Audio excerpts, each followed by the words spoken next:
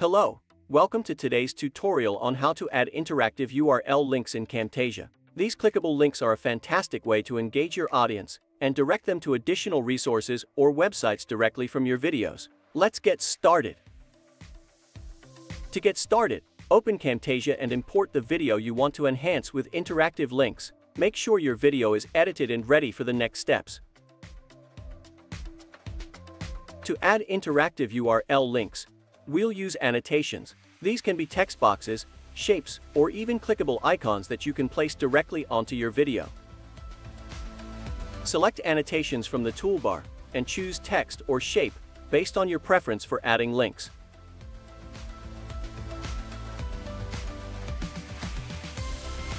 Type in the text you want to use for your link. Once you've entered your text, highlight it, and then click on the Visual Effects tab and select on the interactive hotspot. Select properties and paste in the URL you want to link to. You can also adjust the appearance and style of the link to make it stand out. Before exporting your video, it's crucial to preview it to ensure your links work correctly. Click on the Share tab, select Local File, and select Smart Player to save your video with interactive links intact.